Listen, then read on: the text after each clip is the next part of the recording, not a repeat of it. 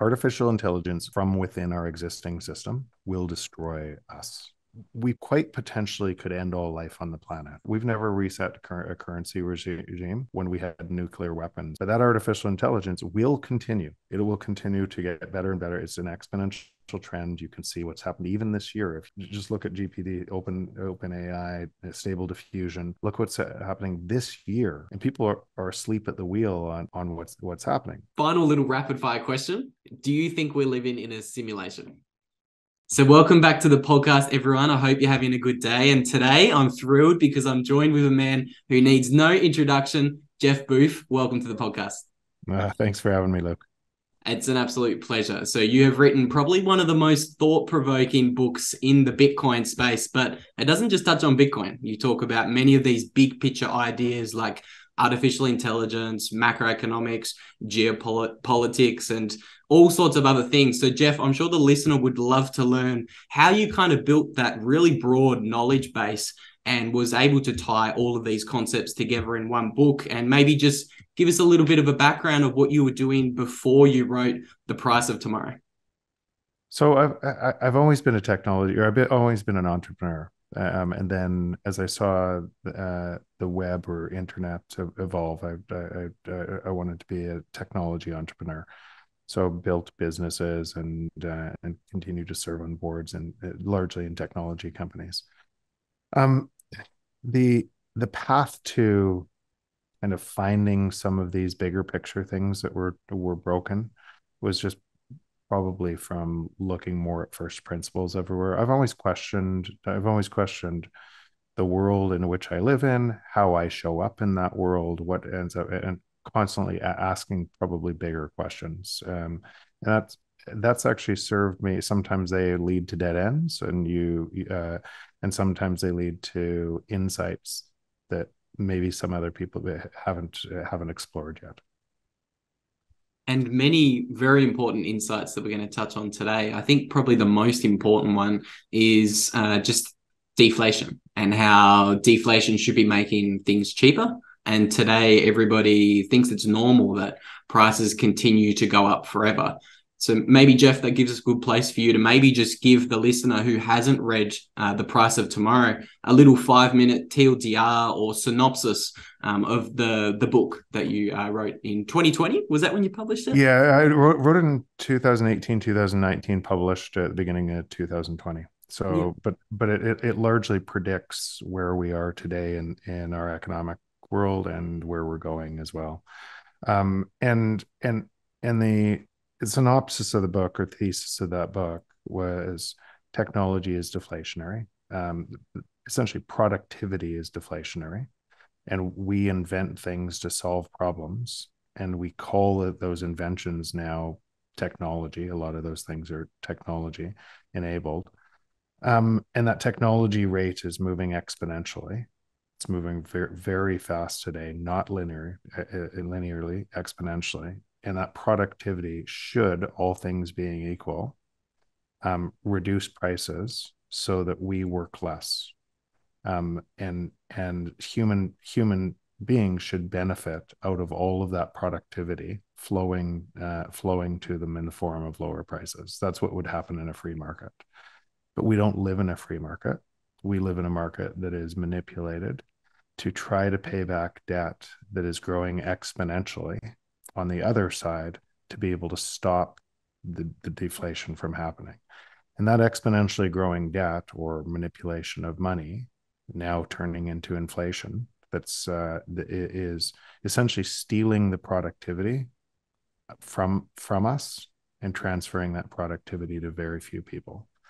And so two systems are colliding against each other.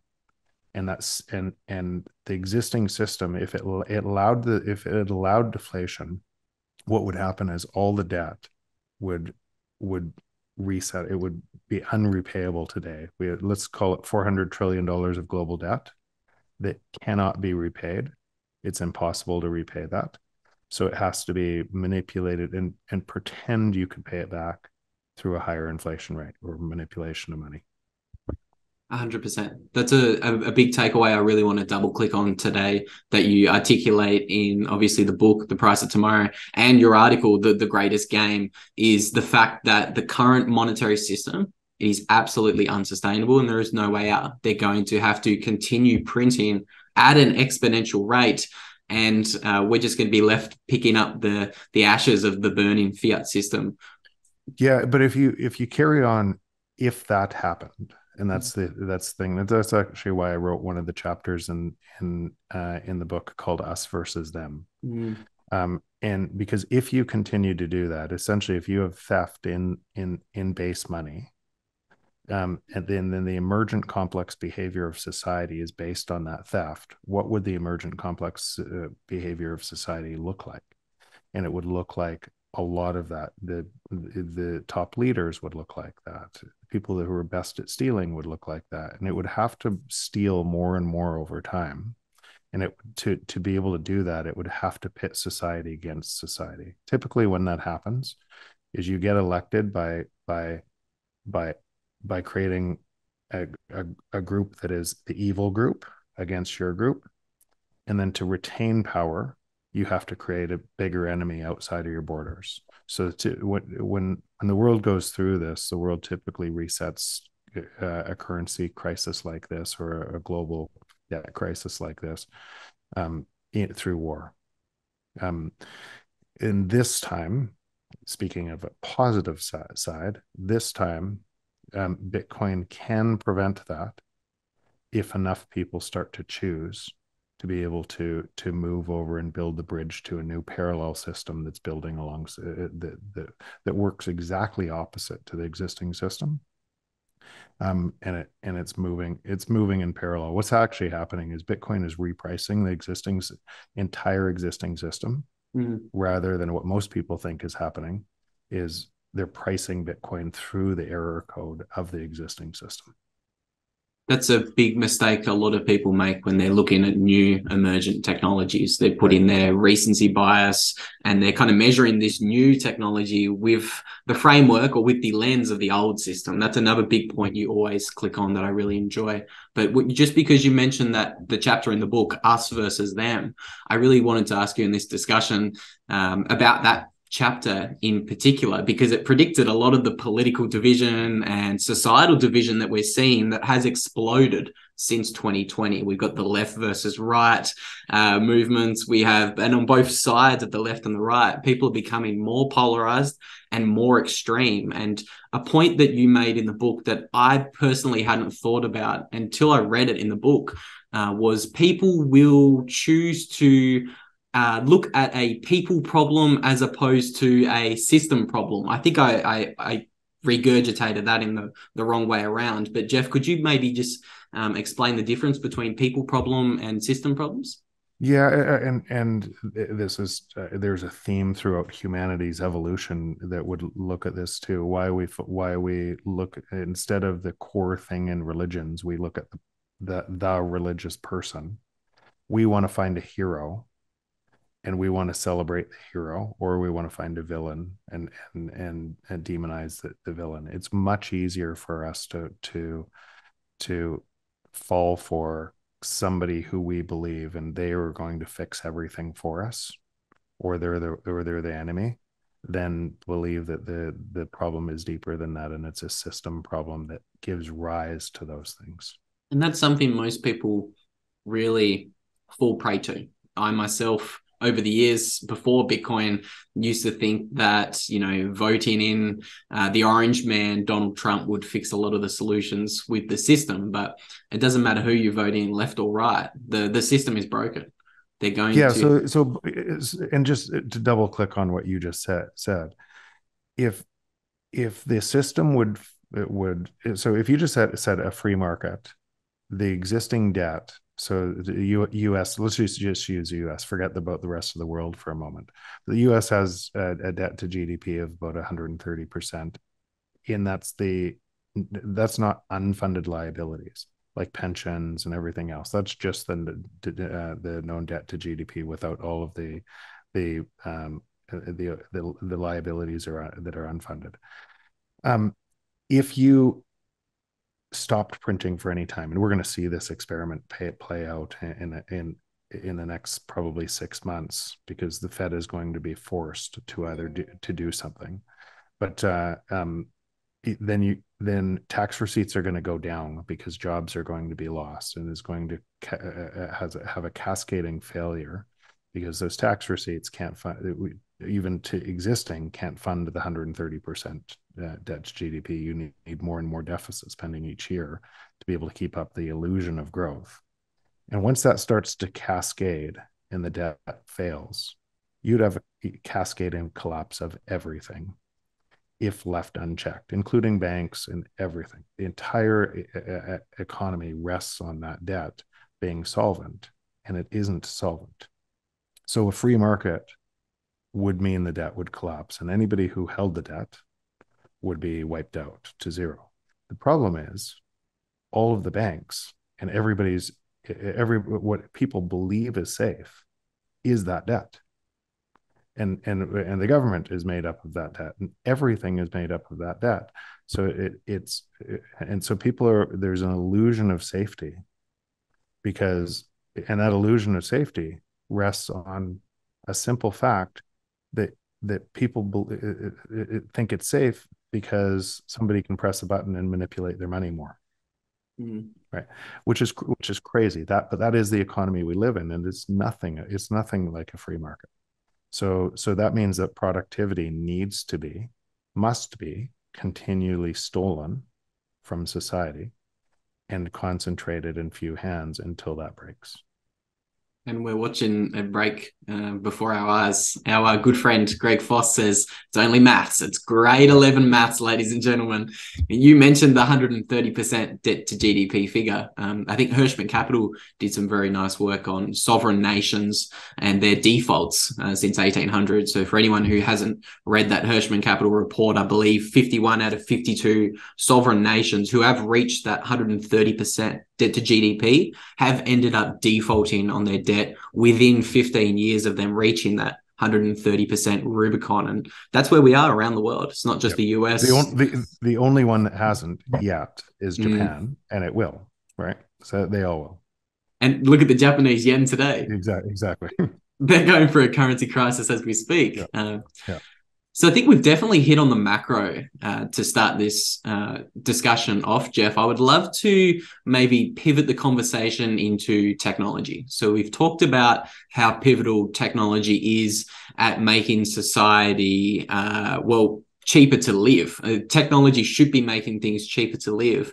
But technology is also at the core of, our civilization's evolution. You have a very interesting quote. I think it might have been in the Price of Tomorrow, and it really made me think. But you said something along the lines of error correction error correction is at the heart of our civilization's intelligence. Sorry. So obviously, Homo sapiens, humans, we've been the smartest being on this planet for the past couple of 100,000 or maybe million odd years now. But with the rise of artificial intelligence, things could be changing in the not too distant future, and we may not be at the top of the food chain. So maybe before we get into AI, maybe we can just talk about error correction and how technological inventions like the printing press hyper accelerate our civilization's intelligence. Okay, those are two. They're connected, but they're two kind of. I'm going to start in a different place if that's okay. So please, I just threw a lot at you. Yeah. So Ajay Agarwal, who quoted or who wrote a quote in that book or cover in that book, is a professor of economics at Rotman, and also one of the lead researchers or people in artificial intelligence, very connected. And when he read the book, the one thing that stood out for him is that quote that you just said, that error correction is human intelligence. That error correction is intelligence, period, is what computers do, is what we do. And mapping the mind to computers, how that works, is a lot of what's going on to try to figure out how to make computers as smart as we are. So that those fields are merging, to be able to understand. Some of the top computer scientists or kind of brain scientists as well. They starting to take those research that research together. But if you look at what you do to gain expertise in anything, right, and use learning to talk, learning a new language, learning to walk. You in learning to walk, you fall down a bunch of times, and you keep on getting up, and you keep on walking. And if you do that enough times, you get better and better and better, and you don't even think about it. It was a learned response. It was something learned at first. That's the same thing that our entire society does. And we learn on top of, we stand on the shoulders of other people who went before us and created greatness before us. And and those things move faster and faster and faster. So it's no wonder if you just bucket, when we say technology is moving exponentially, you could just say intelligence, the global intelligence is moving, doesn't feel like it every day these days, but is moving exponentially faster because we're standing on the shoulders of greatness that went before us. And we're trying to find ways to free our time. We're trying to find ways to solve problems and to free our time. And there's another, this is where I come back at this in a different thing. If I look through kind of evolution through human history, and three parts. We are energy, storage, and compute. And human beings have limited energy, limited storage, and limited compute. When we connect ourselves together, we have way more compute, right? So Dunbar's law, power of 150 in villages before, when those 150 villagers would connect themselves together through trust, they could get a lot more done. If you had high trust in any sort of society and you were connected, what that meant is you were connected and you could trust somebody else would do their job and you could do your job, and you could separate the division through the division of labor and get more for everybody. Everybody wins in that. And so, but if you break those three components apart, energy, storage, and compute, then then giant then giant progresses or leaps forward would happen throughout humanity anytime any one of those moved. And if all three of them moved, then you could remake society. But let's use energy. As we found higher forms of energy, you could say the British Empire was built on coal, right? A higher form of energy. And the British Empire started to lose the British Empire as the US Empire found oil, a higher form of energy, right? Because what that higher form of energy did is it made more storage and more compute, and it made things, you could do more with what you had. And so it gave an advantage. The printing press gave it broke open storage. So before the printing press, we couldn't store our ideas. And so now it did two things. We could store our ideas. So it opened up a whole bunch of people who could then store their ideas. And furthermore, it created a bunch of people who could back check, was that idea correct, and build upon that idea. Before that, you'd have to trust a church to pass down ideas, ideas from your grandfather to father to, but those ideas would lose.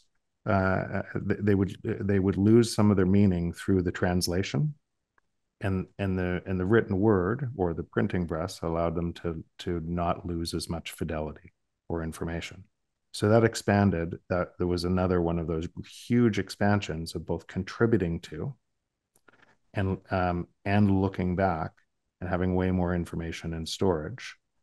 And then all of the people, all of our minds connected to those things would be able to compute and add more ideas faster, and the more minds connected. And that's one of the things that where I make a really tight connection in if you don't have sound money, so or if you don't have trust, is probably a better way of saying it, which requires sound money, um, then the compute breaks down because people don't trust each other.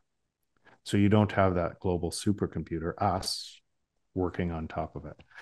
And so today, where we are in more energy, so you could say we are on an never-ending search as us as human beings for higher forms of energy, storage, and compute. And today, where we are is we're finding higher forms of energy, storage, and compute that are now in computers that eventually will outpace us. Mm. Right. Where we are on that, you could argue some people, it scares people, and it scares people primarily, I think, because what they're most worried, you mentioned something before, you said recency bias. What they're most worried about, they can't pay their bills today. And so what they're going into, and they can't pay their bills today because we have manipulation and money. That's essentially that inflation is wage deflation. So you're paying people less and less and less in real terms, and they're having a harder and harder time to keep up. And so they can't pay their bills. And then they're worried about, wait, artificial intelligence is going to come along and take my job. So I need to make more before that happens. And they make that worse. And they elect leaders who, instead of understanding that we're in a system change from one system to that required, or we built a system that we required expanding debt and required inflation to pay back debt that couldn't be repaid. And we're moving into a system that allows prices to fall. They're stuck in the existing system, scared to death about robotics and artificial intelligence and what ends up happening. Um, and instead of moving to, instead of understanding a system that would allow that productivity, those productivity gains to enrich their lives. So Bitcoin is the latter. Bitcoin is a system that will allow those productivity gains to enrich people's lives. But most people are stuck in that former system. And that's just all due to the recency bias. That Yeah. when you said that on a podcast, the global supercomputer quote, that idea about us being a storage, compute, and looking for higher forms of energy, that was really pivotal for myself. I've been looking into a lot about what actually caused the industrial revolution in the 1770s, because after reading The Sovereign Individual, I was kind of shocked when you look back throughout human history that for 10,000 years, we were pretty much just living in farms, toiling away, living in farms, living under kings and queens in these kind of monarchy. And all of a sudden, in 250 years, we got transported out of farms into these big cities in the Industrial Revolution. And I've been thinking about it for a while. And just when you mentioned that, I think it might have been a podcast. I'm not sure if you've written about it. Yeah, I think I mentioned it on Peter McCormick's podcast and Preston Fish's podcast. I mentioned it on both of those. Furthermore, though, if you just kind of play that forward on those cities, it's actually the centralization of energy is required to make the city work. And what you have today with Bitcoin is you're having a decentralized, and so the centralization of energy has to choose which energy to make the grid work, and they have to cut off energy that would push prices too low to make that balance work for cities. So that centralization actually creates risk into a system, an energy system, and it doesn't look for innovation within an energy system except for to manage the centralization. And so it ends up, but everybody thinks that's working really well, and everybody races to the cities because there's more us connected, more compute, more stability and energy and everything else. And what's happening today is you could, especially with Bitcoin mining, you're decentralizing energy, and your innovation in energy is going to go up as a result. And you could, with Starlink, Bitcoin mining, you could be anywhere in the world and plug into the internet and connect to anybody in the world, and not what you're in El Salvador right now. I'm in Vancouver.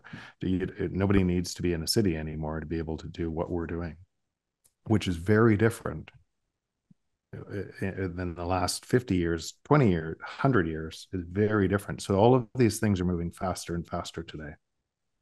And I just, when you were mentioning Bitcoin there, I just kind of had a mini epiphany then. So, what do they say about the normal human brain? We only use about 10 or 20% of our human brain, something like that anyway. And I think like all of the progress that we've seen in the past 250 years, from using coal as an energy source to using oil as an energy source to creating and inventing steam engines, electricity, steel, the automobile, and the microprocessor, all of that technological innovation that we've seen in the past 250 years, it's all been built off of a flawed system where only 10 or 20% of this global supercomputer is even connected to the system, because we have so much intellectual capital in Africa and in Latin America that's just not connected to the system. And then all of a sudden, Bitcoin walks into the equation and it can fundamentally change everything. This is where I kind of wanted to take the conversation next. How does Bitcoin play into maybe how we reimagine governance structures and where we locate ourselves around the world, Jeff? Just that. Yeah. Yeah, this is a Bitcoin podcast, so I'm sure most of the people here are listening are Bitcoiners. So they'll already know this. They'll already know some of the things that I've said on podcasts. But it's such a 180 from the existing system. It's actually why when we talk about going down the rabbit hole, that you get to the bottom of the rabbit hole and it's true. It's based on, it's unstoppable, and it's expanding. It's decentralized, more secure, and the system that we're moving to operates 180% different than the system we live in. So in the existing system, you take on more debt, you take on school loans, you take on, the entire thing gets bigger and bigger and bigger because of that more debt, making those systems bigger. And you do that largely because the debt you're going to repay with cheaper dollars tomorrow, right? Because inflation is baked into that system, and the debt you take on is going to be repaid in cheaper dollars tomorrow. Bitcoin works the exact opposite way. The debt gets more expensive. So it's reprice. That's why I say it's repricing that system. So the way you make more money in Bitcoin is instead of rent seeking and sitting on top of other people, applying more debt so that they're in essentially perpetual slavery, working harder and harder. You're providing value to people, and the output of that value is giving you more value in Bitcoin. But the output of that on a second degree is bringing all prices down for all of society. So the irony is, you could hate Bitcoin. You could hate it. You could be one of the people and it will still serve you well, because it's going to decrease your prices of living. That's going to take some time to play out, but they're totally different systems. And people early into Bitcoin right now, at least that are deep and really done a bunch of work on this, probably like yourself, are starting to understand this or understand that how different it is, and how different that is. So what does that look like in political? What does that look like for politics? What does it look like for how cities, or how does it look? There's dramatic changes coming that'll happen slowly, but those changes are effectively mean we're building an emergent complex behavior based on truth rather than a fraud. And so, what would society look like if the emergent complex behavior of all global trade, our supercomputer, was based on truth, and that supercomputer, the output of that supercomputer made us was able to make our lives better as a result of freeing our time, so we could spend our time more efficiently on things that we wanted to spend our time in. And so that's where we are going, and it's going to take some time to get there, but that's where we're going. I often say this too: we wouldn't vote for Bitcoin.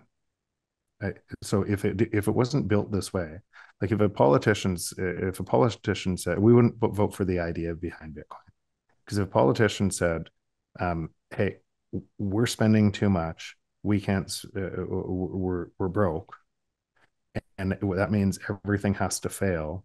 Elect me." Okay, that's the truth. That is the truth. Would you vote for that person? And I would virtually said that person would probably get 0.5% of votes, Yeah. versus the politician that lies to everybody and says, "Don't worry, we can pay everything that you want and give you more money." That politician gets elected because we want to believe the cozy little lie that we have a free lunch, and it's not a free lunch. And so that's what's happening to society. One day that free lunch, you really do need to pay for that free lunch, and governments who just endlessly print money and hand it out to whatever part of society they deem most marginalized at any specific time, all of that accumulated debt that governments spend, eventually you need to pay for it. And you mentioned their timing, Jeff.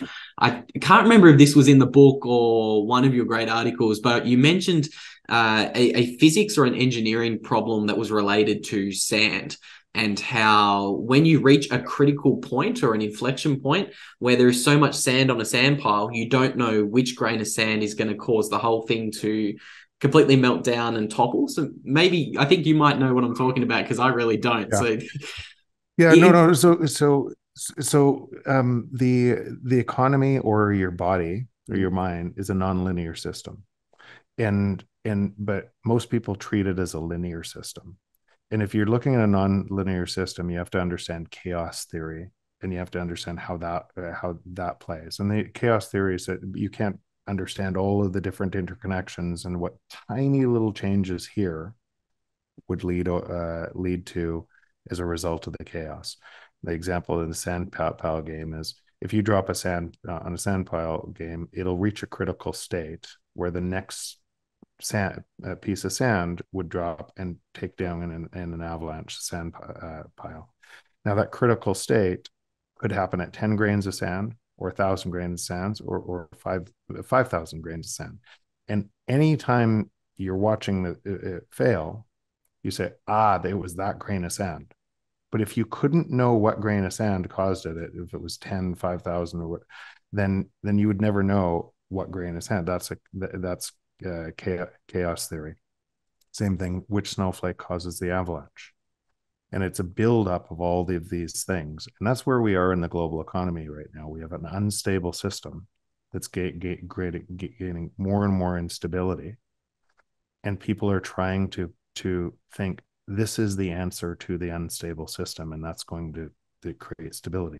There's nothing that is going to create stability in that unstable system. It's going to be a new system that is changing that system from outside the system.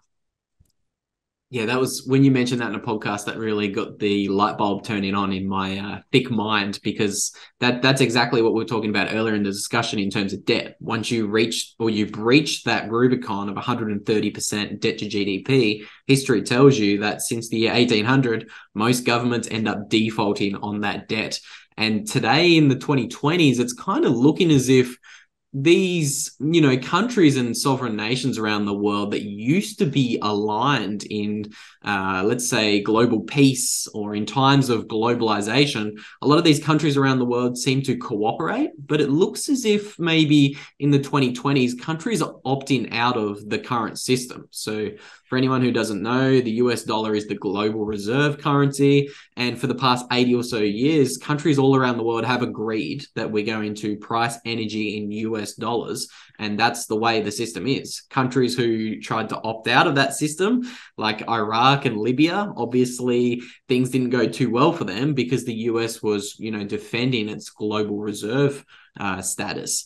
But today we've got the BRICS nations, so Brazil, Russia, India, China and South Africa all trying to opt out of using a US dollar-led reserve currency. And they recently announced earlier this year they want to create their own global reserve currency. So maybe this would be a great place to jump into the geopolitics of what's unfolding with the United States, trying to maintain, their grip on the global reserve currency, and maybe how that could be impacting or influencing their decisions when it comes to monetary policy, like interest rates. Yeah, so Luke, an interesting thing about that question is both you and I think you wrote an article for Bitcoin Magazine talking about there's potential of the US actually going into Bitcoin as a primary reserve. And I came to the same conclusion. I can't remember which podcast that I talked about it on first, but some time ago, that it's a higher probability than people think that the Mm-hmm. U.S. actually moves into Bitcoin, because the world needs a neutral reserve currency so that labor rates aren't artificially pushed down by governments kind of manipulating the currencies, and then because of that, creating a way for trade tariffs to protect different industries in different countries. So this manipulation is hitting a time where you, if you argued the other side of this argument and said, has the US dollar system brought kind of abundance to the world, or not abundance to the world, but more people into a system and brought them out of poverty, you could probably argue, yes, the world is better off today for a large portion of the world. Now, it also devastates people in South America and Africa. Um, but that trade, bringing China online, kind of that codependency. One is the exporter, one's the buyer. Created a world that brought a lot of people out of poverty.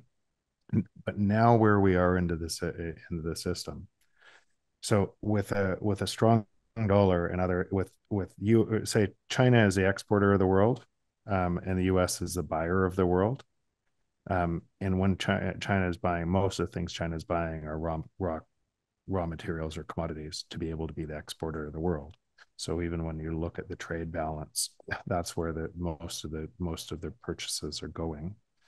Um, that trade balance, the global sum trade balance, has to be zero all over the world. There has to be buyers and there has to be sellers. And for a long time, when China would essentially buy U.S. bonds to keep rates low, it would be looking like, and that allowed U.S. to have high labor rates, needed high debt, and to be able to do that. And China would, you could say, acted like vendor financing. We're going to give you we're going to give you vendor financing, keep rates low, and you'll buy our stuff. And that codependency that created a world where China grew and the U.S. grew. As a result, both people seem to be winning. But now we're at a time where China, to keep going, that means uh, you U.S. cannot onshore critical industry with the high cost of labor unless they did it with trade barriers. And because companies will find workarounds to to to move, just because a system is about money, we'll try to find workarounds to source where labor is the lowest rate, or where they can make products for cheaper. And so that system that actually once benefited the US now no longer benefits the US, because the same thing, now you have a geopolitical risk, an adversary who's grown very strong, that many of your critical components to your supply chains and critical industries are made there. And there's no way to move that without a neutral reserve currency. So I could imagine China wanting gold, so they could play the same trick that happened before this and move to gold, and they could create a new currency regime around gold, and then a Chinese yuan. I can't imagine the rest of the world going along with it. Um, and more so, I think that with Bitcoin emerging, it's the best way for the U.S. to say to Africa and South America, this is a better form, and it becomes checkmate for China because Bitcoin acts as Bitcoin is a capitalist system, right? It's a free market system. It is not a command and control centralized socialist system like China. So it is really hard for China to advocate for Bitcoin and keep a state power over everybody, over everyone. So it feels like, well, not a certainty, that a higher probability, um, and, and probably a higher probability than people actually give credit. I think it's actually the only thing. I think it's the only thing that'll keep that extends the life of the Federal Reserve in the U.S. It doesn't keep it forever, but it extends the life of it, and it keep and U.S. benefits more than other nations if they do it soon enough. That's how I see it as well. You mentioned a big piece there. Obviously, gold's a massive one. So Russia right now is supposed to be an enemy of the United States. I believe the ruble, that fiat currency, is the most quote unquote backed. If you actually look at the amount of gold reserves Russia has, and if you look at the circulation of the Russian ruble, so Russia has a lot of gold. China has a lot of gold. If you look at their imports and exports over the past 15 to 20 years, you can come to some very interesting conclusions that maybe China is lying about their official gold holdings and they're actually sitting on like 20,000 metric tons. So I like the biggest pushback I get when I say the dollar could be backed by Bitcoin is they'll back it with gold first. And like you said, Jeff, like, China and Russia, like they have a lot of gold. So I just don't see the US backing the dollar with gold and strengthening its competitors. Either do I. And if you just the thing you just said, how much gold does China have? How much gold does any of these nations actually have? Mm, In a world with very little trust, how could you audit that? Right. So how exactly. could you actually make that? How could you actually find out and build a system back on a hard currency like gold? And I don't want to throw it's not it's not a zero probability event. That's a step function on the way to Bitcoin. Mm, Um, but I consider it a lower probability event just because of what would actually happen and need to happen to revalue um, to gold.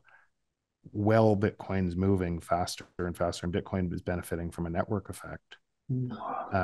And it now is on layer two is building on a network effect on top of the network effect that takes the power out of individual nations and puts the power in each of our hands. So as we trade more and more, and more people are saying, I use the example of often, we're in this system and we're walking across a bridge, and as we're walking across the bridge to the other side of a new system, we're building that bridge stronger and stronger for every other human to walk across that bridge. That's what's happening with Bitcoin. And what's coming in that system, because it is the free market and because there's so much value to be built on top of it, is going to bring on first hundreds of millions and then billions of people to that system where they decide. We all decide, instead of this opaque government structure that decides for us. mm, We decide. And so remember back earlier in the interview, I said, what would we vote for? And we would vote to have our way of life continue, even if it's based on a lie. mm, We want to bury our head in the sand. We don't want to hear the truth. And so the government that we say it's those evil people in government is not. The government is us. We choose. If we choose a different path, one that equals truth, abundance, hope for a better future, if enough people choose that, that is the new path. There is no government control over us. It's just us. And that is a really important, it's really important on both sides. Understanding how much you, not me, you, every single person through their actions is reinforcing the existing system they live in. I need to make more money. I need to, my investment returns have to equal this. So I have enough money to escape the system and retire with enough money. Everything they're doing, more and more of that, their energy, their utiles of energy in their human body are spending building the world that they don't want to see. Well, they spend more of those utiles of energy yelling at other people doing the exact same thing in the existing system. Well, this new system is building in parallel.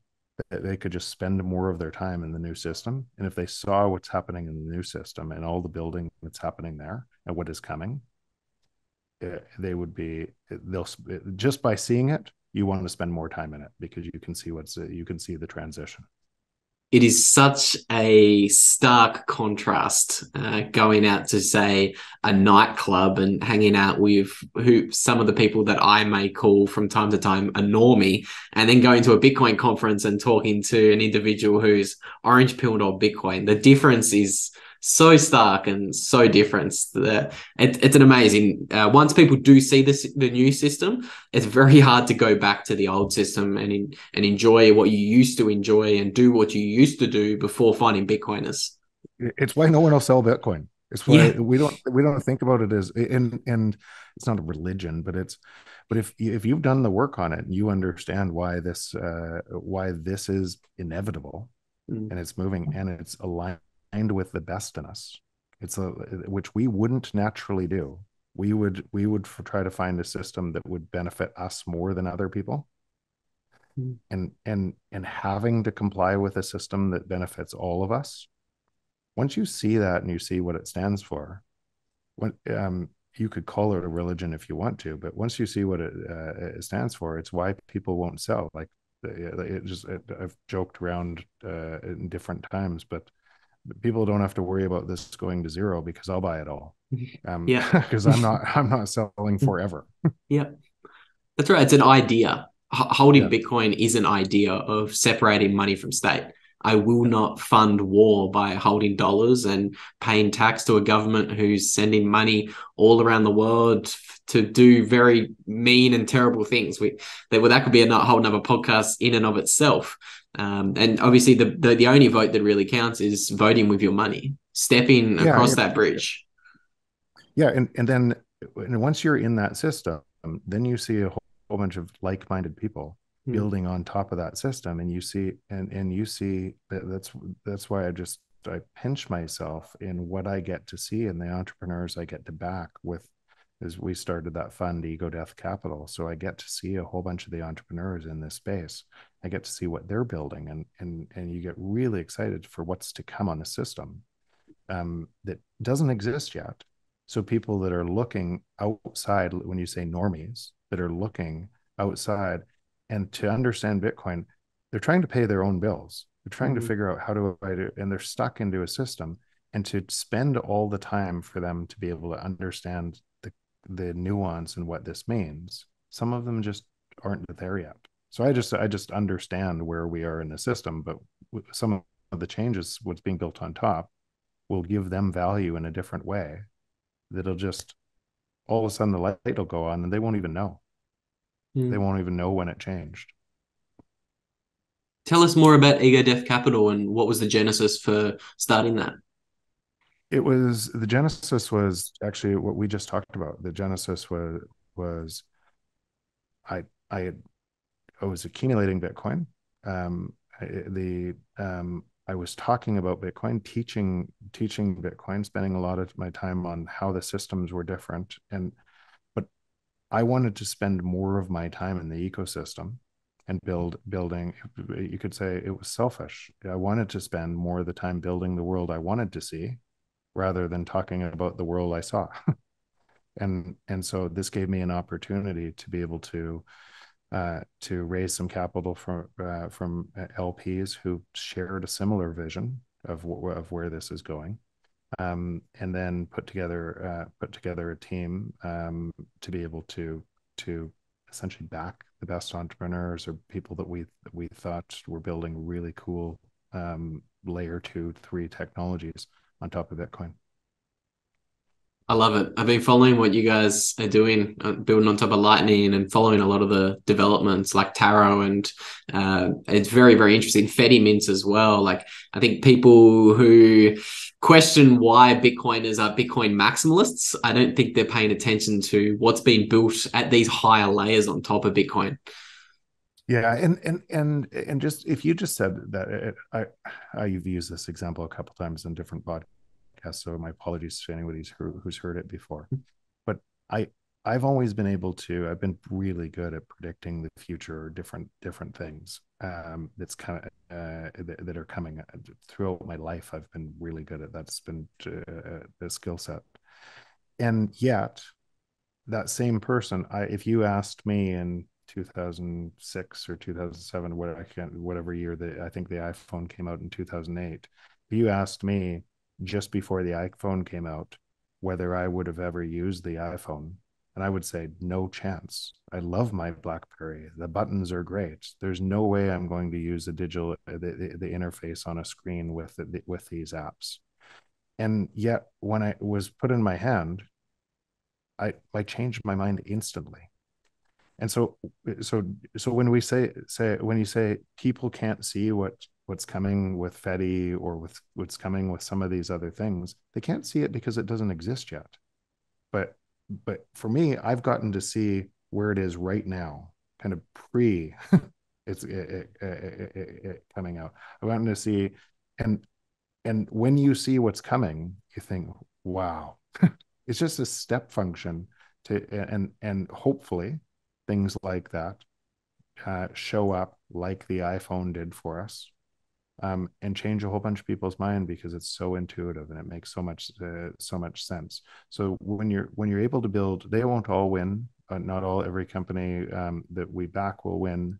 Not every, but we wouldn't be backing them unless we thought they had extraordinary opportunity to create real value for society, for themselves, company, and society in general. Yeah, it's pretty amazing what's going on. I had the pleasure of having dinner with Obi and Eric Yates here in El Salvador a couple of months ago, and I walked away from that 2 hour dinner conversation with Obi, and I was very orange pilled on Taro and what he's doing at Fedi Mints. It's very exciting stuff. Yeah, really exciting. Jeff, I don't think you ever need to apologize for repeating yourself on podcasts. I think sometimes it takes you or me in particular hearing the same thing 2 or 3 or 4 times before it actually clicks in your mind. And I had that kind of epiphany with one of the things you used to say about climate change and how the existing system does not have a fix for climate change. Maybe you could walk through the listener how Bitcoin and how a new system could actually help save the planet if it is, in fact, in crisis mode. Yeah, funny that you just said that, because Preston said that to me. He said that you're looking at it from such a high abstraction level, and people are inside the system, so it's just a totally different perception. But being in technology, I see that so the rise of the exponential debt is actually to stop the technology from the technology is reducing price, so would reduce price so fast everywhere that you have to artificially stimulate economies to be able to try to create jobs, when ironically those things are moving exactly in opposite directions. So in other words, you have to pay people less at a faster and faster rate to pretend the jobs are going to be there when they're moving away anyways. And so what I could see from every technology company I was dealing with across many different verticals, from energy to agriculture to many different artificial intelligence and a number of different companies. What I could see is, if that company was successful, then what they would have done is displaced another company that created value in a different way, and they did it by effectively over time reducing labor by making things more efficient. Now, that one company's jobs went up and grew really fast, didn't account for the jobs it destroyed in the existing industry. And for a while, what would happen is the existing industry would persist those jobs until that company failed, right? You'd have a cascade. So for a while, you could double count jobs because you'd have new jobs being created in one industry and the legacy jobs that were going to go away in another. But as the new company took off, that productivity gain, right? Here's a easy way to say it. My first company for the $5 million we spent on technology is free today, completely free, and it's way better technology today than the 5 million we spent. That 5 million was a whole bunch of jobs for years to be able to create that technology that was cutting edge that is now today free for anybody to use. So that's what's happening. It's removing those jobs, and it's driving that productivity.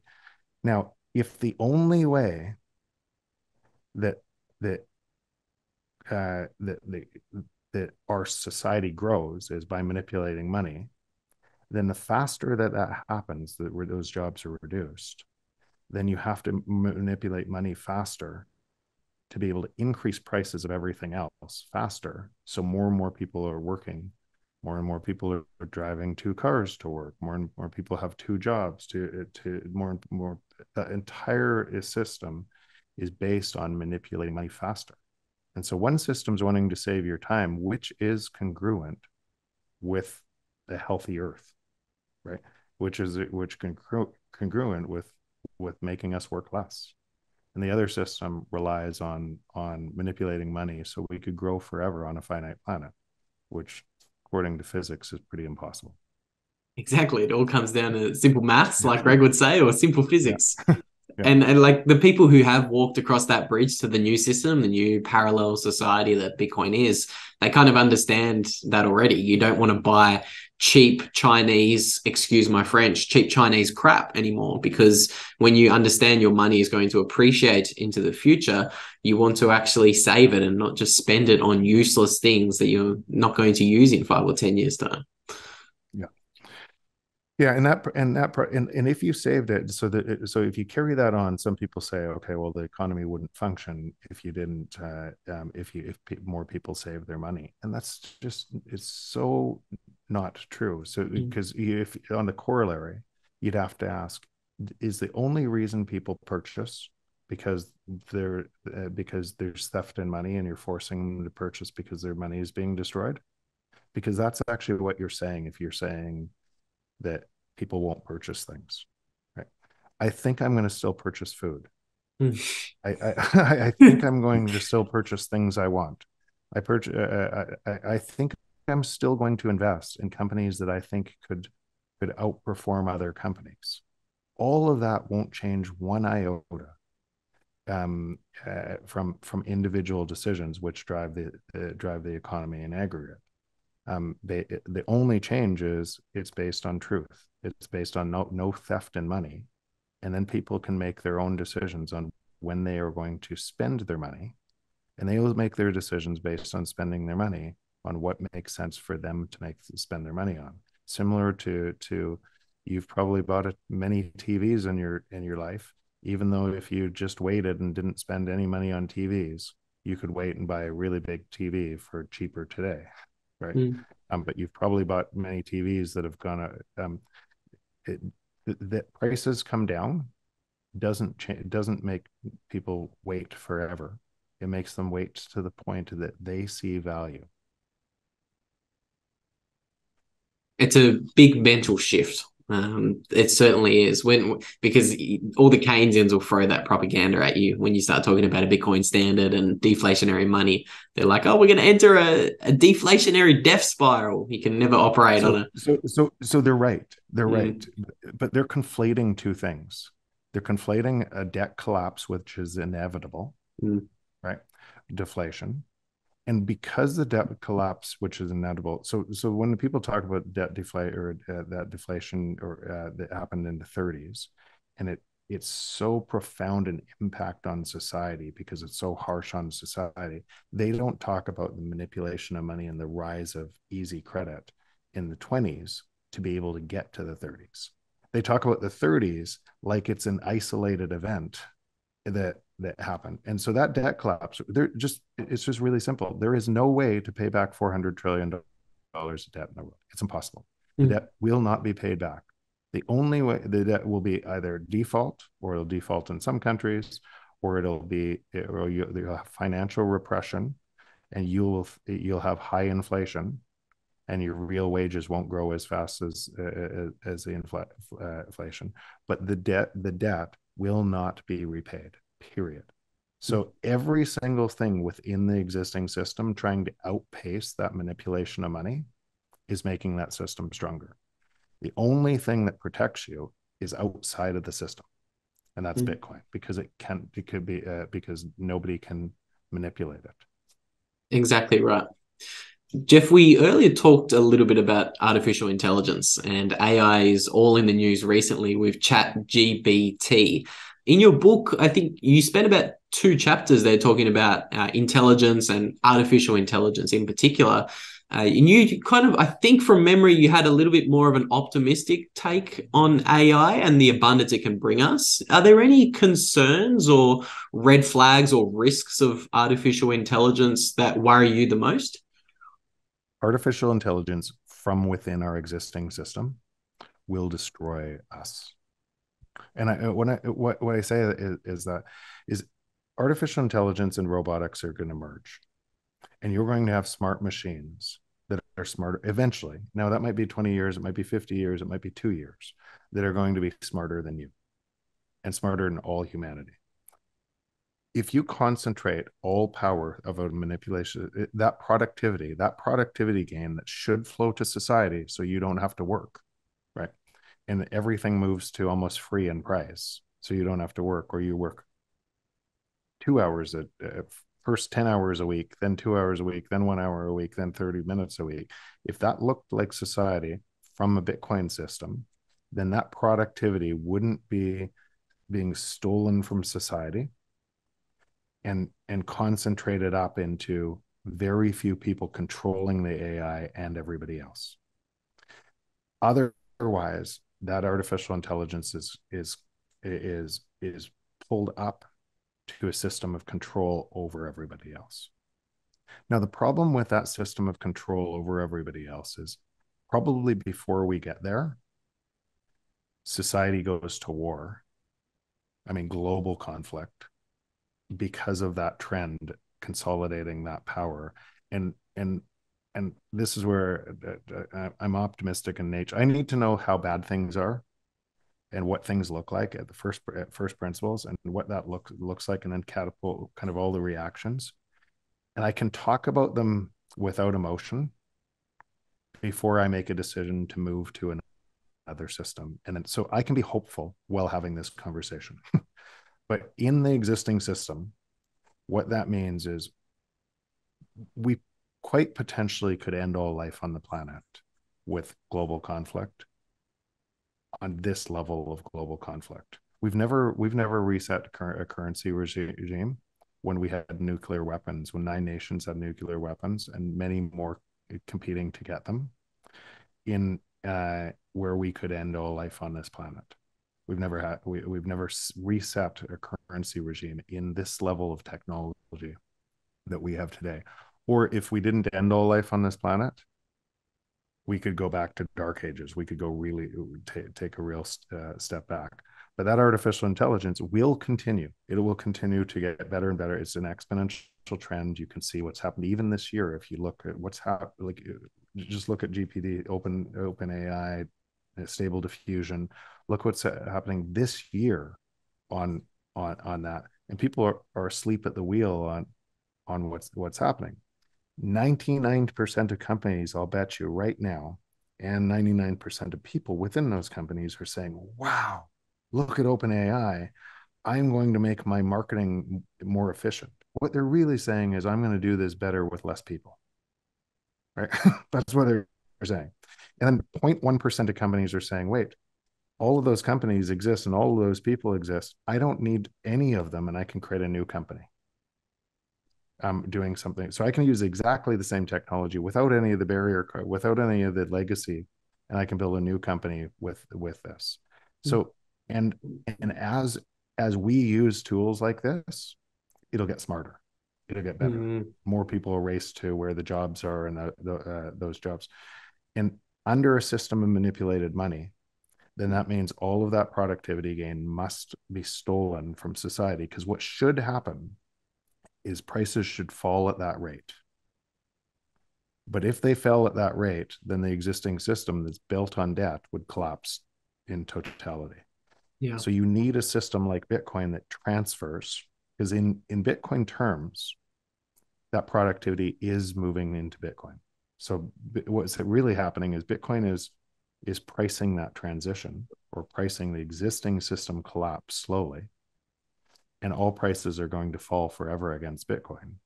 But and what that does is it allows that artificial intelligence, that power, that general purpose technology that's across every industry, to to to be for us to benefit rather than a very small group of people benefit. Bitcoin is hope. Yep. Jeff, before we close this one out, I have had you for nearly an hour and a half now. So I want to try to wrap this one up and be a little bit respectful of your time, but I have to ask you about Twitter. Yeah, I think you wrote a blog post titled Why Every CEO Should Use Twitter over a decade ago. And I think it went semi-viral on Twitter. So what do you think about Elon Musk spending tens of billions of dollars on buying Twitter today? And how has Twitter performed to your expectations of how you thought it might look over 10 or 15 years ago when you wrote that blog post? So I did that just because I realized in early network effects growing, then those network effects need influential people to be able to promote the platform. And so they promote the influential people. It's win-win. So every early platform, TikTok is the same. Or if you were early on TikTok or you're early on Instagram, you become an influencer later on. So I did the blog post almost as a game to see if I did the blog post as an influencer, would I be put onto Twitter's front page? And that's exactly what happened. So I think Elon made a huge mistake buying Twitter, and I don't. And I'm going to try to whether you like Elon, dislike Elon, and everything else. I am not a hero worshiper. I think he's gotten over his skis. I think he is really great in a bunch of things, but he's gotten over his skis, and I think he's largely wanting to do the right thing in Twitter, but it's almost impossible to do the right thing in a system as complex as Twitter. It's just a different. Now you have a different version of who's controlling speech, right? And so again, it just eccentric. That's a people problem trying to solve a system problem. And all the while, so if you look at what's happening with notes and other things on relays, I don't know if you're on it yet, but if you're not, you should be, because it's an early decentralized Twitter, which I suspect is going to completely replace Twitter. So I think Elon made a huge mistake buying that, certainly at the price, because that price he paid was based on the U.S. continuing to manipulate money, and then the U.S. stopped or tightened policy a bit, and everything's breaking loose. So Twitter is a debacle right now, and I don't think he's going to get out of it well. Very interesting take on Twitter. I'm going to have to tease that one apart, maybe in another podcast. Jeff, I want to hit you with a couple of rapid fire questions before we close this one out. On a scale of 0 to 10, how much fun was traveling in Madeira with Greg Foss? How about a 12? Yeah. And actually, it wasn't just Greg. Yeah. Larry, Canute, Daniel Yeah. Prince, there's the group of Pleb Music, the group of the just such good people. Obi was there, just such good people. I'm definitely going to have to check it out shortly. And Yeah. final little rapid fire question. Do you think we're living in a simulation? Uh, just that. Hey, Yeah. yeah. I think I think our mind creates the simulation. So each of our minds, I think our reality is literally a mirror of our of what our beliefs are, our beliefs and actions are. And if you don't like that reality, you can change that reality. But very few of us believe that we are in control of changing that reality. But it's as simple as that. And then we live in a shared reality of those thoughts and beliefs, thoughts, actions, and beliefs, thoughts, and actions. So I think it's just if that's the simulation, the simulation is our mind. I think that's a great note to end things on today, Jeff. I want to thank you one more time for coming on the podcast. I really do mean it when I say your work has had a tremendous impact on how I see the world and technology and Bitcoin. So thank you so much for everything you do. I really, really appreciate it. And is there any final comments, or is there any maybe tips or tricks you could give a young person who could be worried about AI? Or you've obviously built a number of successful businesses. Are there any simple tips or tricks or advice that you would leave the listener with today? Spend time. Wayne Gretzky quote: "I Mm. skate to where the puck is going." Right. The spend time. Spend your time moving to where the puck is going. And the puck is going into Bitcoin, is going into decentralization. If you understand these systems and what's being built on top, you're going and spend a lot more time around those ecosystems. You're going to be spending your time with a whole bunch of people building the future, and you're going to find a whole bunch of opportunity inside that future. And that's the asymmetric bet. It's a bet on yourself, because all it takes is learning before a whole bunch of other people into this, and all of the same things are going to be required. Like a bunch of these companies are going to need marketing, they're going to need sales, they're going to need how do we grow this business, they're going to need leadership. So as you start to understand what's happening in this kind of new build, there's so an immense amount of opportunity in that spot. So I would say if I was younger, I'm doing it older, but if I was younger, that's where I would be. I'd be spending all my time really learning what this looks like and where this goes, and starting meeting some of the builders within it. It's sound advice. Jeff, top 3 book recommendations. Oh, this is the hardest thing. I can't do it. I can't every time here's one that I just finished, and I reread it, and it's just a really great book, Power versus Force. So there's, because that's on my I've been thinking of a lot about it right now. So take a read of that. Done. I'm going to download that one as soon as I get off this call with you. Jeff, I want to thank you once again for your time today. I really appreciate it. And thank you for everything you're doing for the Bitcoin space and just trying to make the world a better place. Where can the listeners find you today? Best actually, probably now on Nostr, but Jeff Booth on Nostr, Jeff Booth or Nostr verified on Nostr, or at Jeff Booth on Twitter. Thank you so much for your time. I hope you all have a good day. Thanks. You too. There you have it. That's my conversation with the one and the only Jeff Booth. I really do hope that you guys enjoyed it. If you did, feel free to subscribe to the channel and slap a like on the video. We really do appreciate that. And final little reminder, this episode actually aired over on the Coinbase YouTube channel a couple of weeks before I released it on here. So anyone who missed the memo, I am managing the social media account for Coinbase, and I am managing their YouTube channel. So if you want to stay up to date with all the interviews I drop, make sure you head on over to Coinbase and subscribe to that channel so you're notified when my interviews go live, as soon as they go live. Later on, I might post the same interviews over on this channel a couple of weeks after the fact, but Coinbase is where it's at. And that's all I've got for you guys today.